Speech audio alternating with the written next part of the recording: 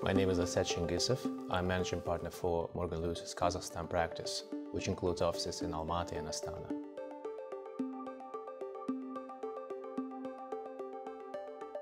Energy industry is really the driving force of the Kazakhstan's economy because obviously the country is very rich in mineral resources and primarily in oil and gas.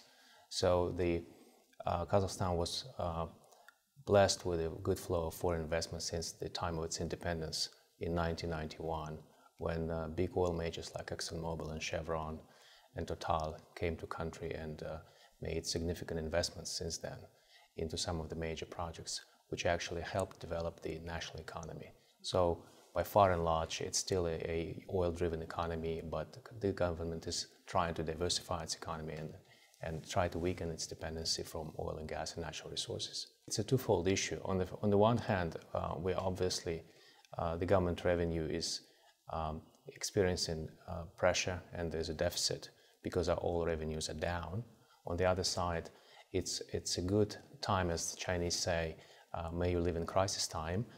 It's a good time to diversify and launch the reforms, which the government actually started thinking about some 5 or 6 years ago, when they tried to promote the legislation, creating tax incentives and create a tax-friendly economy. So recent polls indicate that Kazakhstan actually advanced in that direction. It ranked number 41 in the doing business rating worldwide. And overall, the government is doing a pretty good job in diversifying the economy and trying to weaken its dependency on oil and gas. We're very much interconnected with our neighbors, Russia, China, and the recent trend in development is actually creation of the Eurasian Economic Union with Russia and Belarus, and Armenia recently joined, which essentially creates a 200 million consumer market.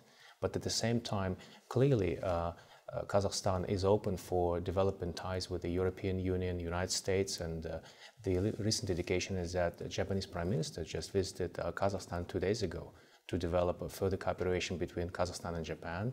The same applies to Korea and other nations. And I think a lot of that will be and is related to infrastructure developments. And all of these projects will require a lot of finances. So we're talking about capital market with debt capital market financing, bilateral financing. And in addition to that, you need things like EPC contract, power purchase agreements. So all of that is in the works. It's coming.